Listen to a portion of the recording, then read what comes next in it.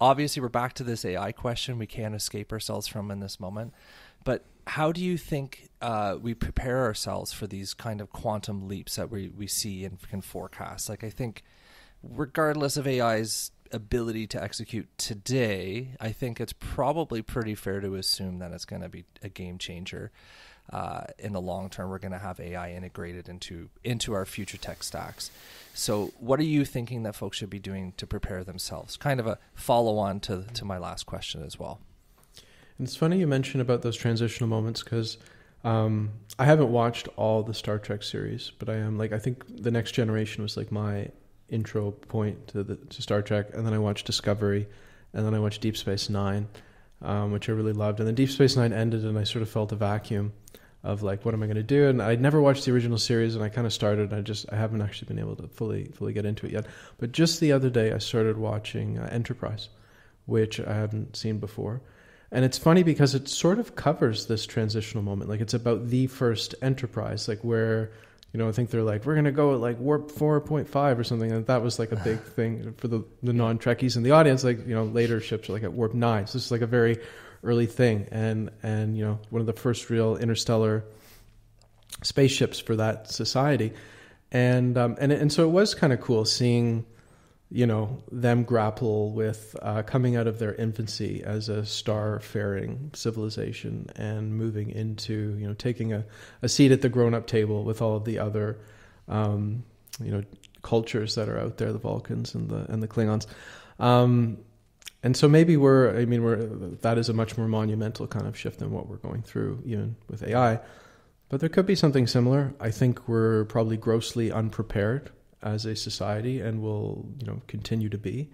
And I think as individuals, we can probably prepare ourselves. But ultimately, all of the technology is a reflection of the people who use it, and collectively the society who use it. And we can see that with all the tech that we have that can like do good, that can do harm to people, to places.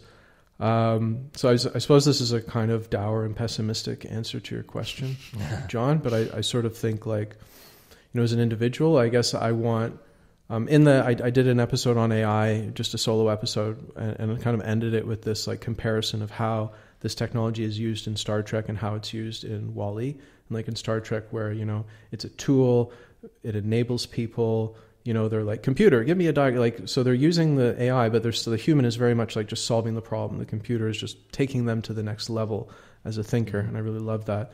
And then there's WALL-E where, you're like an adult baby sitting in your floating hover chair, and the AI is just keeping you in this state of, inactivity and mindlessness. And I could see us that's what worries me a little bit about some of the like, GPT, write me a blog post about XYZ and create all the socials and just do all my work for me.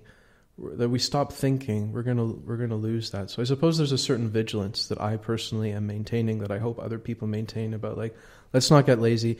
And I think market forces will to a certain extent be self-correcting there, because I don't think those things will work very well. If they start working well, like if you can finish your novel with AI, like, that actually kind of scares me, to be honest.